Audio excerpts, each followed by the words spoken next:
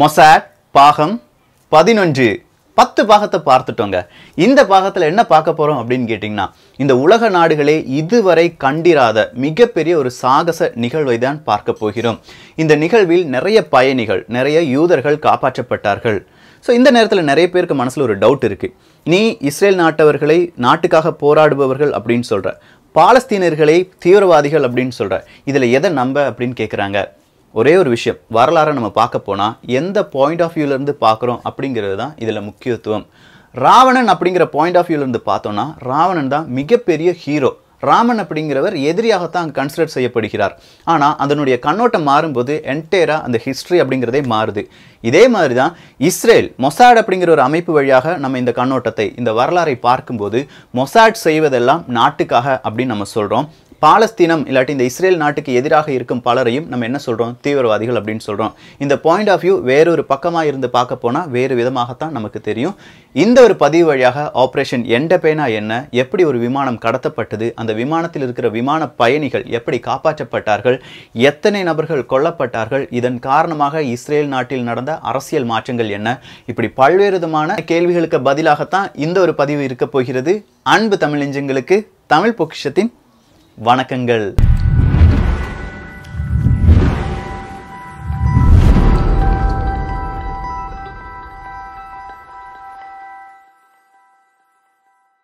1976 வருடம் ஜூன் மாதம் 27ஆம் தேதி குவைத் நாட்டிலிருந்து பஹ்ரைன் வழியாக வர்ற ஒரு சிங்கப்பூர் ஏர்லைன்ஸ் விமானம் SQ763 அப்படிங்கிற விமானம் கிரேக்க நாட்டில் ஏதென்ஸ் அப்படிங்கிற விமான நிலையத்தில் நிறுத்தப்படுகிறது. இந்த விமானம் நிறுத்தப்படும் நேரம் அப்படின்னு சொல்லும்போது விடிய காலை 6:45 அப்படின்னு சொல்லலாங்க. ஸோ இதுலேருந்து எல்லா விமானிகளுமே வெளியில வராங்க. இதே மாதிரி ஒரு 5 நபர்களும் இந்த விமானத்திலிருந்து வெளியில வந்து டிரான்சிட் ஏரியாக்கெல்லாம் வந்து அடுத்த ஒரு விமானம் ஏறுவதற்காக அங்கே அமர்கிறார்கள். அந்த விமானம் எது அப்படின்னு கேட்டிங்கன்னா இந்த ஏதென்ஸ் நகர்லேருந்து பாரிஸுக்கு போகிற ஒரு பிரான்ஸ் நாட்டை சேர்ந்த விமானம் ஏர் பிரான்ஸ் AF 139 அப்படிங்கிற விமானத்தை ஏறுவதற்காகத்தான் இவங்க உட்கார்ந்துட்டு இருக்காங்க. ஸோ இவங்களுடைய செக்கிங் எல்லாமே முடிஞ்சிருச்சு. இவங்க பேக்கில் என்ன இருக்குது, இவங்க ஏதாவது கொண்டு வராங்களா, இந்த எல்லாமே செக்கிங் முடிஞ்சிருச்சு அப்படின்னு சொல்கிறாங்க. கண்டிப்பாக இந்த செக்கிங்கில் நிறைய ஓட்டை இருந்திருக்கு. ஏன்னா இந்த 5 நபர்கள் அப்படின்னு சொல்கிறோம் பாருங்க, குறிப்பிட்ட சில 5 நபர்களில் அந்த பேக் ஃபுல்லாக ஆயுதங்களும் வெடிப்பொருட்களும் இருந்தது. பின்னாட்கள் தான் தெரிய வந்தது என்பது வேறொரு விசித்திரமான உண்மையாக இருக்கிறது. ஸோ இந்த 5 நபர்களுக்கு செக்கிங் எல்லாமே முடிஞ்சிருச்சு. இப்போ AF 139 அப்படிங்கிற விமானத்துக்காக இவங்க எல்லாம் காத்துட்டு இருக்காங்க. அதிகாலை 8:59 நிமிடத்தில் பென் குரியன், இஸ்ரேல் நாட்டில் இருக்கிற பென் குரியன் அப்படிங்கிற விமான நிலையத்திலிருந்து புறப்பட்ட விமானம் AF 139 அப்படிங்கிற விமானம் எங்க வந்து இறங்குது, இதே ஏதென்ஸ் அப்படிங்கிற விமான தளத்தில் வந்து இறங்குகிறது. ஸோ அங்க இருக்கிற பயணிகள் கொஞ்சம் பேர் வெளியில போறாங்க, கொஞ்சம் பேர் மறுபடியும் இந்த ஏதென்ஸ் நகரத்திலிருந்து இந்த ஒரு விமானத்தில் AF 139 அப்படிங்கிற விமானத்தில் ஏறுகிறார்கள். 38 நபர்கள் வெளியில் செல்லும் போது 58 நபர்கள் புதிதாக இந்த AF 139 அப்படிங்கிற விமானத்தில் ஏறுகிறார்கள். இது நடந்தது 9 மணி. இந்த விமானம் 12:20க்கு டேக் ஆஃப் ஆகுது. அடுத்ததா 8 நிமிடத்தில் இந்த விமானத்தின் தகவல் தொடர்பு விமான நிலையத்திலிருந்து முற்றிலுமாக தடைபடுகிறது. சோ எல்லாருமே ரொம்ப பெரிய வியப்பா இதை பார்க்குறாங்க. அந்த விமானம் எங்கே போச்சு, எங்கே விழுந்து நொறுங்கியது, ஏன் தகவல் தொழில்நுட்பம் சரியாக வேலை செய்யவில்லை, இப்படி பல்வேறு விதமான கேள்விகள் இஸ்ரேல் நாட்டிடம் இருந்தும் பிரான்ஸ் அந்த விமான நிலையத்திலிருந்தும் கேள்விகள் எழுப்பப்படுகின்றன. பிரான்ஸ் நாட்டிலிருந்து இந்த கேள்விகள் எழுப்பப்படுவதற்கு நியாயமான காரணங்கள் இருக்கு. ஏன்னா அது பிரான்ஸ் நாட்டை சேர்ந்த விமானம். இஸ்ரேல் நாட்டிலிருந்து இந்த விமானத்தை பற்றிய கேள்விகள் எழுவதற்கான காரணம் கிட்டத்தட்ட 150க்கும் மேற்பட்ட நபர்கள் யூதர்கள். ஸோ இந்த யூதர்களை காப்பாற்ற வேண்டும், கண்டிப்பாக அவங்களை காப்பாற்றி ஆக வேண்டும் அப்படிங்கிறது தான் இஸ்ரேல் நாட்டின் மிக முக்கிய ஒரு குறிக்கோளாக இருக்கிறது. ஏன்னா இது போனதே பென் குரியன் இஸ்ரேல் நாட்டிலிருந்து விமான நிலையத்திலிருந்து தான். நிறைய பேர் இஸ்ரேல் நாட்டில் இருக்கிற நிறைய அதிகாரிகள், இராணுவ அதிகாரிகள், மொசாட் உளவு அமைப்பை சேர்ந்தவர்கள், IDF அப்படிங்கிற அமைப்பு எல்லாமே இப்போ பென் குரியன் அப்படிங்கிற விமான நிலையத்தை தங்களுடைய கட்டுப்பாட்டில் கொண்டு வந்து விட்டார்கள். எப்படியாவது இந்த விமானம் இங்கே தான் வரும், சப்போஸ் எங்கேயும் விழுகலைன்னா இங்கே தான் வரும் அப்படின்னு சொல்லி அவங்க காத்துட்டு இருக்கும்போது தான் அடுத்ததாக 2 மணி நேரத்திற்கு பிறகு அந்த விமானத்திலிருந்து ஒரு சிக்னல் கிடைக்குது. அந்த சிக்னல் என்ன சொல்றாங்க, நாங்கள் லிபியாவுக்கு மேலே பறந்துட்டு இருக்கோம், லிபியாவில் இதுக்கு கச்சா எண்ணெய் நிரப்புவதற்கான அங்கீகாரத்தை கொடுக்க வேண்டும், அனுமதியை கொடுக்க வேண்டும் அப்படின்னு சொல்லி இந்த விமானத்திலிருந்து ஒரு ரிக்வெஸ்ட் லிபியா நாட்டுக்கு செல்கிறது. லிபியா நாடும் அந்த நேரத்தில் அவசரமா இந்த விமானத்தை தரை இறக்கி என்ன செய்றாங்க, கொஞ்சம் கச்சா எண்ணெயை கொடுக்கறாங்க. ஸோ விமானம் மறுபடியும் ஃபியூவல் நிரப்பப்பட்டு அடுத்ததாக அதனுடைய பயணத்தை தொடங்குவதற்கு காத்து கொண்டிருக்கிறது. இப்போ இந்த இஸ்ரேல் நாட்டில் இருக்கிறவங்களுக்கும் பிரான்ஸ் நாட்டில் இருக்கிறவங்களுக்கும் ஒரு உண்மை புரிஞ்சிருச்சு, நம்முடைய விமானம் கடத்தப்பட்டு விட்டது. எத்தனை நபர்களால் இது கடத்தப்பட்டிருக்கிறது அப்படின்னு கேட்டிங்கன்னா 5 நபர்களால் கடத்தப்பட்டிருக்கிறது. இப்படி எல்லா டீட்டெயில்ஸும் யார் ஸ்மெல் பண்ணி எடுத்துட்டாங்க? மொசாட் அப்படிங்கிற அமைப்பு ஸ்மெல் பண்ணி எடுத்துட்டாங்க. அதில் 2 நபர்கள் அரேபியர்கள், 3 நபர்கள் யாருன்னே சரியா தெரியல. பின்னாடி ஒரு 2 நபர்கள் இருக்காங்க, கருப்பினத்தை சேர்ந்தவர்கள், இவங்களுக்கு சப்போர்ட் கொடுத்தவங்க அப்படின்னு சொல்லி மொத்தம் 7 நபர்கள். அதில் 5 நபர்கள் தான் குறிப்பிட்ட தீவிரவாதிகளாக இருக்கும் அப்படிங்கிறது இவங்களுடைய கணிப்பாக இருக்கிறது. ஸோ லிபியா இவங்களுக்கு எப்படி சாங்ஷன் கொடுத்தாங்க அப்படின்னு கேட்டிங்கன்னா, நாங்கள் இந்த மாதிரி விமானத்தை கடத்திட்டோம், சப்போஸ் நீங்கள் விமானத்தை தரையிறக்க அனுமதிக்கவில்லை என்றால் இந்த விமானத்தை மோதி மொத்த நபர்களும் உயிரிழப்பார்கள், அதற்காக நீங்கள் இதை கொடுத்தே ஆக வேண்டும் அப்படிங்கிற ஒரு ரிக்வெஸ்ட், அப்படிங்கிற ஒரு மிரட்டல் கொடுத்ததன் காரணமாக நாங்கள் இந்த விமானத்திற்கு அனுமதி கொடுத்தோம் அப்படின்னு சொல்லி லிபியா நாடு சொல்லி அதோடு நிப்பாட்டிக்கிட்டாங்க. ஸோ மொசாட் அப்படிங்கிற அமைப்பு இஸ்ரேல் நாட்டுகிட்ட சொல்லுது, நீங்கள் எப்படியாவது வெளியுறவுத்துறை வழியாக பேசி, இது ராஜதந்திரம்லாம் நம்ம சொல்லுவோம் பாருங்க, இந்த ராஜதந்திரம் வழியாக லிபியாட்ட பேசி எப்படியாவது நம்ம பயணிகளை மீட்டெடுத்துருங்க அப்படின்னு சொல்கிறாங்க. ஆனால் நேரம் கொஞ்சம் குறைவு தான். உடனே இவங்க பிரான்ஸ் நாட்டுக்கு கூப்பிட்றாங்க, இது உங்களுடைய விமானம், நீங்கள் தான் ப்ரெஷர் கொடுக்கணும். யாருக்கு? லிபியாவுக்கு. நீங்கள் எப்படியாவது அதை கண்டுபிடிச்சு எங்களுக்கு தாங்க அப்படின்னு சொல்லும்போது பிரான்ஸ் நாடும் சில ராஜதந்திர நடவடிக்கைகளில் ஈடுபடுகிறது, இஸ்ரேல் நாடும் சில ராஜதந்திர நடவடிக்கைகளில் ஈடுபடுகிறது. ஆனால் இந்த ராஜதந்திர நடவடிக்கைகள் எதுவுமே பலிக்கவே இல்லை. லிபியாவிலிருந்து மறுபடியும் அந்த விமானம் டேக் ஆஃப் ஆயிருச்சு. இந்த விமானம் எங்கே போகிறது? இதுதான் அடுத்த கட்ட கேள்வி. இந்த விமானம் இந்த இடத்துல தரையிறக்கப்படுமா, இந்த இடத்துல தரையிறக்கப்படுமா அப்படின்னு சொல்லி பல்வேறு விதமான விமான நிலையத்தில் எல்லாருமே செக்யூரிட்டி ஃபோர்ஸை போட்டுட்டு இருக்கும்போது கடைசியா வெறும் 2 ஒரு 10 நிமிடங்கள் மட்டுமே இந்த விமானத்தில் அடுத்த ஃபியூவல் இருக்கு அப்படின்னு சொன்ன உடனே உகாண்டால இருக்கிற என்டெபே அப்படிங்கிற விமான நிலையத்தில் இந்த விமானம் தரையிறக்கப்படுகிறது. ஸோ என்டெபே உகாண்டா அப்படின்னு சொல்லும்போது அந்த இடத்தை யார் ஆண்டு கொண்டு வருகிறார்? இடி அமீன் அப்படிங்கிறவர் ஆண்டு கொண்டு வருகிறார். இடி அமீன் ஒரு சர்வாதிகாரி, இல்லாட்டி அவர் கொடுங்கோல் ஆட்சி செய்கிறார் அப்படின்னு சொல்லி பல நாடுகளால் பேசப்பட்டிருக்கும் போது இந்த விமான கடத்தலுக்கும் உகாண்டாவிற்கும் இடி அமீனுக்கும் என்ன சம்பந்தம் அப்படிங்கிற கேள்வி இஸ்ரேல் நாட்டவர்களிடமிருந்து கேட்கப்படுகிறது. ஸோ மறுபடியும் கேள்வி கணைகள் மட்டுமே இருக்கின்றன, பதில்கள் அப்படிங்கிறது கிடையவே கிடையாது. இடி அமீன் நேரடியாக இந்த இடத்துக்கே வரார், என்டெபே அப்படிங்கிற விமான நிலையத்துக்கு வருகிறார். அவர்களுடைய இராணுவ அதிகாரிகளே இந்த ஒரு தீவிரவாதிகளுக்கு ஃபுல் செக்யூரிட்டி கொடுக்குறாங்க.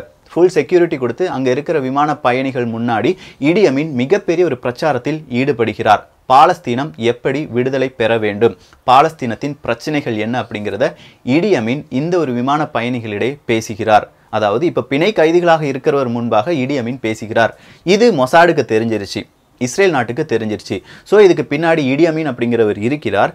கண்டிப்பாக இதையும் மீறி நம்மளால் என்ன செய்ய முடியாது, அந்த அரசாங்கத்தின் ஒரு ஆதரவு பெற்று அங்கே போய் ரொம்ப பெரிய அட்டாக்லாம் பண்ணி இந்த பயணிகளை காப்பாற்ற முடியாது, அதிரடியாக இறங்கினால்தான் முடியும் அப்படிங்கிற முடிவுக்கு யார் வராங்க?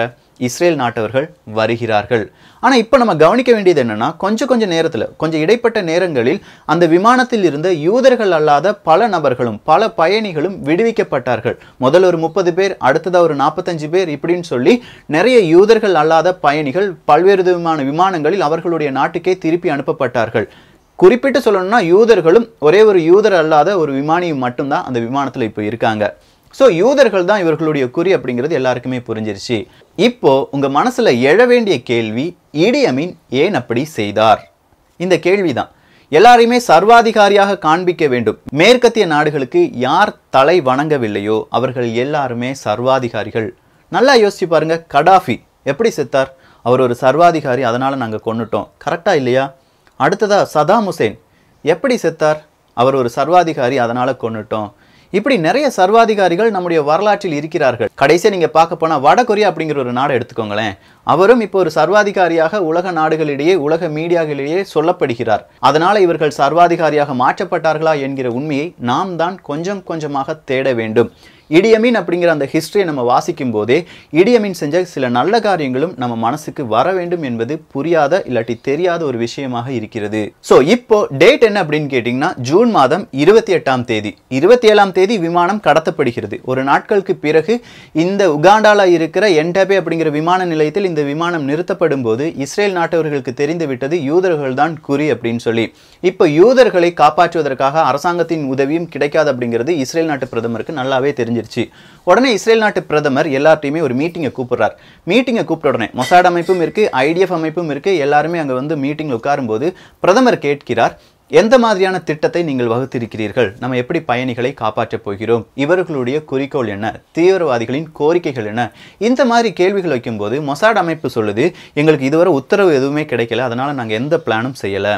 ஐடிஎஃப்பும் சொல்கிறாங்க, எங்களுக்கும் எந்த உத்தரவும் கிடைக்கல, நாங்களும் எதுவுமே செய்யலை. உடனே இந்த பிரதமருக்கு இல்லை அதிபருக்கு ரொம்ப பெரிய கோபம். ஏதாவது செஞ்சு அடுத்த நாட்களுக்குள்ள, அதாவது 29ஆம் தேதிக்குள்ள நீங்கள் இங்கேருந்து புறப்பட்டு உகாண்டாக்கு போயிடணும். உகாண்டாக்கு போய் அங்கே இருக்கிற பயணிகளை காப்பாற்ற வேண்டும். இதற்கான செயல் திட்டம் என்ன? ஒன்று ராஜதந்திரம், அப்படி இல்லைனா அதிரடி. ராஜதந்திரம் வழியாக இது செயல்படுத்த முடியாது அப்படிங்கிறது எனக்கு புரிஞ்சிருச்சு. அதிரடியாக மட்டும்தான் இதை செயல்படுத்த முடியும். உங்களுடைய திறன் என்ன? உங்களுடைய திட்டம் என்ன? அப்படிங்கிற கேள்வியை முன்வைக்கிறார் 28ஆம் தேதி. 29ஆம் தேதி மறுபடியும் ஒரு கூட்டம் என்பது கூட்டப்படுகிறது. அந்த கூட்டத்தில் பல முக்கியமான முடிவுகள் எடுக்கப்படுகின்றன. இந்த முக்கியமான முடிவுகள் எடுக்கப்படுவதற்கு முன்பாகவே 28ஆம் தேதி இரவே மொசாட் அப்படிங்கிற அமைப்பு, உகாண்டாவில் இருக்கிற ரொம்ப பெரிய விமானிகள், அந்த இராணுவத்தில் வேலை செய்தவர்கள், இவர்களுக்கு எல்லாமே கால் போடுறாங்க. அதாவது நிறைய பேருக்கு மெசேஜ்லாம் அனுப்புறாங்க, உங்களால் எங்களுக்கு உதவ முடியுமா? உளவாளிகள் நம்ம சொல்லியிருக்கோம் பாருங்க, கருப்பு ஆடுகள், சோர்ஸ் அப்படிங்கிறத நம்ம படிச்சிருக்கோம் பாருங்க. ஸோ ஏதாவது சோர்ஸ் இங்கிருந்து கிடைக்குமா அப்படிங்கிறத கொஞ்சம் கொஞ்சமாக கேதர் பண்ணுறாங்க இந்த மொசாட் அப்படிங்கிற அமைப்பு. இப்போ மொசாடிட்ட இருக்கிற அடுத்த ஒரு திட்டம் என்னன்னா, நம்ம இங்கிருந்து, அதாவது இஸ்ரேல் நாட்டிலிருந்து உகாண்டா வர போகணும்னா நிறைய அரபு நாடுகள் இருக்காங்க. நம்மளுடைய விமானம் மேலே பறக்கிறது என்று சொன்னால் அரபு நாடுகள் அதை சுட்டி வீழ்த்தி விடும். ஏன்னா இது கண்டிப்பாக உலக நாடுகளுக்கிடையே மிகப்பெரிய ஒரு எச்சரிக்கையாக மாறிவிடும். அப்படிங்கிற ஒரு திட்டத்தை தீட்டி வருகிறது மொசாட் அப்படிங்கிற அமைப்பு. இந்த திட்டம்லாம் தீட்டி வந்த போது ஜூன் 29ஆக மாறிவிட்டது. செவ்வாய்க்கிழமை ஜூன் 29 மறுபடியும் ஒரு கூட்டம் கூட்டப்படுகிறது. உங்களுடைய திட்டவட்டங்கள் என்ன அப்படின்னு கேட்குறாங்க. 3 திட்டங்களை இந்த மொசாட் அப்படிங்கிற அமைப்பு தெரிவிக்கிறது. முதல் திட்டம், நம்ம ஏர்லைன்ஸ் வழியாக, நம்ம இங்கிருந்து வானூர்தி வழியாக எங்கே போகிறோம்? உகாண்டாக்கு போகிறோம். அங்கே போன உடனே 3 குழுவாக பிரிக்கிறார்கள். ஒவ்வொரு குழு ஒவ்வொரு விதமான பயணிகளை காப்பாற்றுகிறார்கள். வேறொரு குழு தயார் நிலையில் இருக்கும் விமானத்தை வைத்து இவர்களை காப்பாற்றுகிறார்கள். இந்த மாதிரி plan A, plan B, plan C எல்லாமே போடப்படுகிறது. இப்படி போடப்படும் போது இவங்களுக்கு அடுத்த ஒரு அதிர்ச்சியாக வேறொரு செய்தி வந்து சேர்கிறது. அந்த செய்தி என்னன்னா, உகாண்டால என்டபே அப்படிங்கிற விமான நிலையத்தில் இருந்த பயணிகளை 2 குழுக்களாக பிரிக்கிறார்கள். அந்த 2 குழுக்களில் ஒரு குழுவை ஒரு அறையிலும் வேறொரு குழுவை வேறொரு அறையிலும் வைத்திருக்கிறார்கள் என்கிற ஒரு செய்தி தான். நம்ம சொன்னல, இந்த உளவாளிகளுக்கெல்லாம் ஃபோன் பண்ணி கேட்டாங்க, சோர்ஸ் இருக்கான் அப்படின்னு சொல்லி கேட்டாங்க. அந்த சோர்ஸ் வழியாக கிடைத்த செய்தி தான். ஸோ இப்போ 2 குழுக்களாக இந்த பயணிகள் பிரிக்கப்பட்டார்கள்.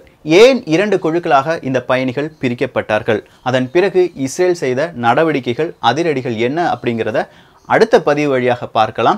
இன்னும் கொஞ்சம் இன்ட்ரெஸ்டிங்காக இருக்க போகுதுங்க. ஏன்னா இவ்வளோ தூரம் நீங்கள் பார்த்துட்டீங்க. அடுத்ததாக ரொம்ப பிளான் இருக்குது. இந்த தீவிரவாதிகள் கேட்ட கோரிக்கைகள் என்ன, இதெல்லாம் ரொம்ப கொஞ்சம் இன்ட்ரெஸ்டிங்காக இருக்க போகுது. ஸோ அடுத்த பதிவுக்காக எல்லோரும் காத்திருங்கள். எல்லோரும் தமிழ் பொக்கிஷத்திலும் இணைந்திருங்கள். இதை பற்றிய உங்களுடைய கருத்துக்கள் இங்கே வரவேற்கப்படுகின்றன. தமிழ் பொக்கிஷம் சேனலை சப்ஸ்கிரைப் செய்யாத தோழர்கள் தோழிகள் தயவுசெய்து சப்ஸ்கிரைப் பண்ணிக்கோங்க. நல்லதை பகிர்ந்து நல்ல சமுதாயத்தை உருவாக்குவோம். நன்றி, வணக்கம்.